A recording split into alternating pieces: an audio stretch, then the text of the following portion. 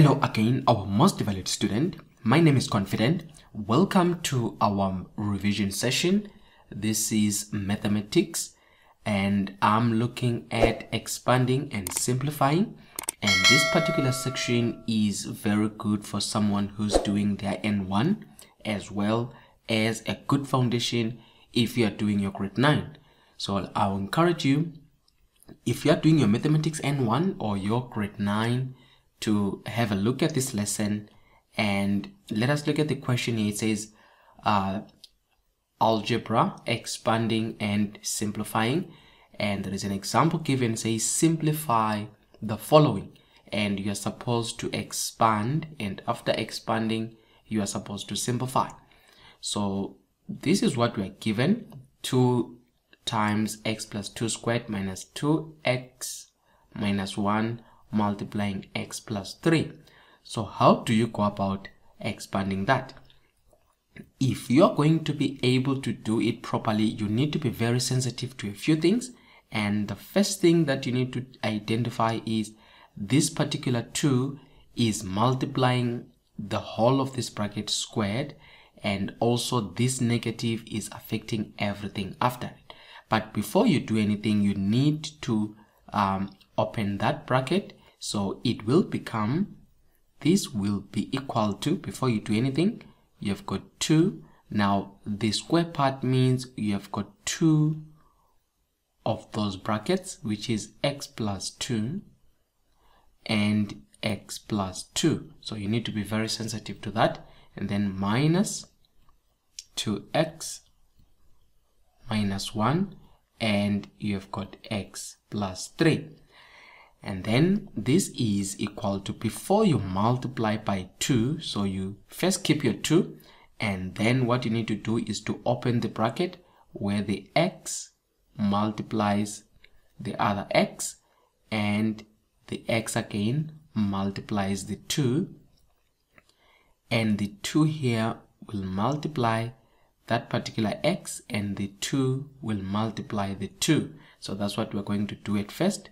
So this will be x times x, it will give us x squared, and x times 2, it will give us positive 2x. Now you take the sign of positive x, that's what you are using there.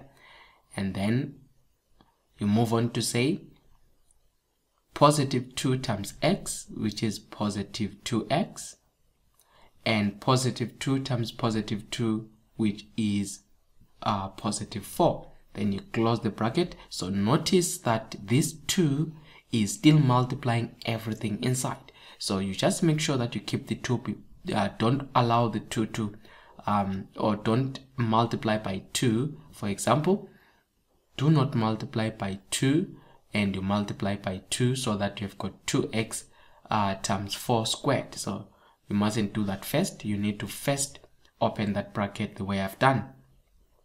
And then you have minus, and then you continue again with the same method, whereby the 2x will multiply the x, and the 2x will multiply the 3. The minus 1 will multiply the x, and the minus 1 will multiply the positive 3. Now what you need to do to be sensitive, as just to show you, is remember this negative, and this particular negative is yet to open up, and it's more like you have got a negative 1 multiplying. So you need to be sensitive to that. So leave out the negative, and when you continue multiplying is 2x times x, which is 2x squared, 2x times positive 3, which is plus 6x.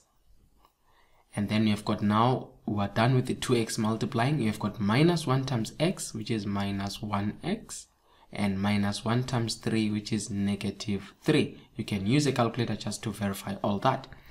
Then this is equal to, you move on now to multiply again, open the bracket, but this time you are multiplying by 2, whereby the 2x will multiply that, it will multiply that, it will multiply that, and it will multiply that. It is an option that you need to do, or if you want to simplify things inside, you can actually simplify. That can be simplified and that can be simplified. So what you have is you have 2x squared. Now 2x plus 2x, it is plus 4x plus 4. Then you have minus again, you have 2x squared, and then you've got 6x minus 1x, which is positive 5x minus 3. So if you wanted, you could have done this before you then move on to make the 2 multiply that, and make the 2 to multiply that, and make the 2 to multiply that. So if you have got that, it becomes 2 times 2 times x squared. It will give me 2x squared, and then 2 times 4x, which gives me 8x, and 2 times 4, it will give me 8. Now I have got, as I said, it's more like I have got minus 1, and this minus 1 will multiply that. The minus 1 is multiplying that, and the minus 1 is multiplying that. So what I have then is minus 1 times 2x squared is minus 2x squared. In this case, you just interchange the signs. Wherever there is a positive, you put a negative. Where there is a negative, you put a positive. So minus 1 times positive 5x is minus 5x, and minus 1 times minus 3 is a positive 3. Just look at the signs. 2 was positive, it became negative.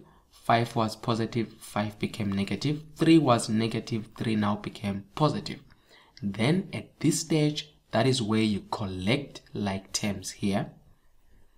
So we now simplify by collecting like terms. So when we collect like terms, what you have, you look at what is similar.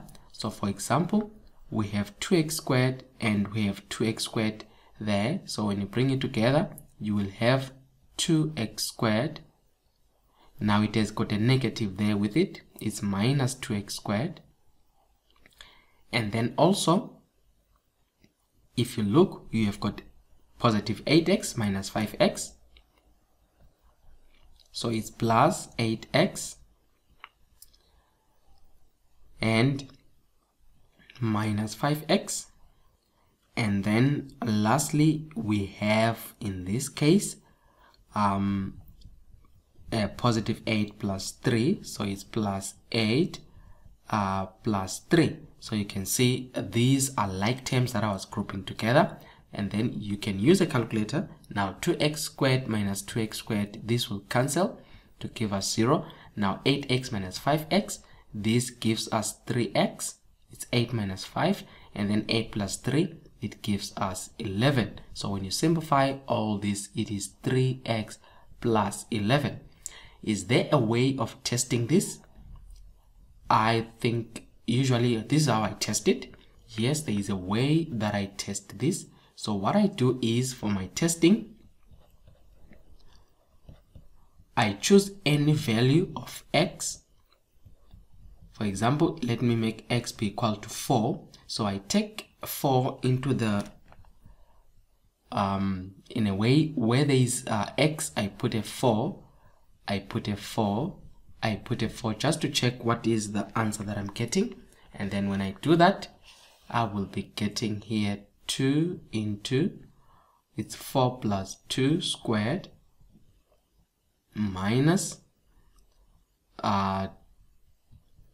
2 times 4 minus 1 and 4 plus 3.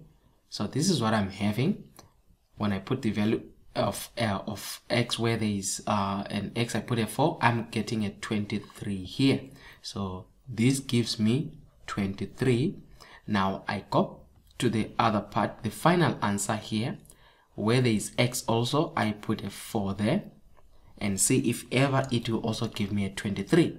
So when I do that, I'll have 3 times 4 plus 11, and you see I'm getting a similar answer, which is in this case 23. Remember, this is just to test Now the fact that I'm getting the same value from the beginning before I simplify, I got 23, and then I test also with the final answer, I'm still getting a 23. If there was an error, this 23 was never supposed to be matching.